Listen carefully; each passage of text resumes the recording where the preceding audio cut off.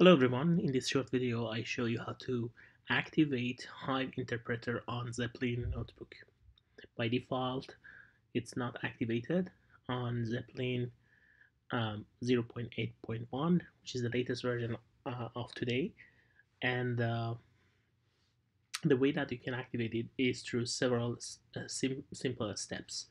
First of all, you need to go through the interpreter menu from an anonymous user. You just select the interpreter, and from here you can create a new by clicking on create. Write hive as the name of the interpreter, and the group, for the group choose JDBC because it's under JDBC right now. In this configuration you can keep everything default. You just need to change default driver. From this post on askdatascience.com you can find out the the driver is this one. So you just copy and paste as a default driver. For the URL, this is the URL. So you just copy and find the URL. There is no username and password, so we just remove this. And at the end you need to add 2 additional strings as artifacts.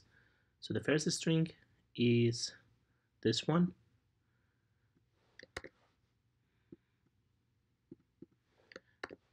and then you click on add, and the next string you need to add is the second line. By clicking save, Hive interpreter is also available. So if you just write Hive, you can see it, and the green means that it's ready to be used. So how can you test it? You go to notebooks and create a new note. Write as Hive test 1. From default interpreter you can choose Hive. It's not mandatory, but it's good to have Hive as the default interpreter. Create, and now you can write some Hive to make sure that it's working.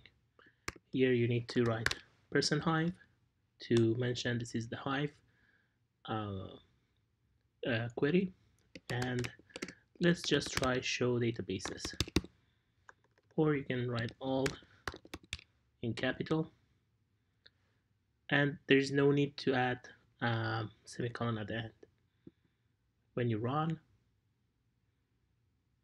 it takes a few seconds, and if you see default as the database name, it means your Hive is ready to go. That's all. Thank you.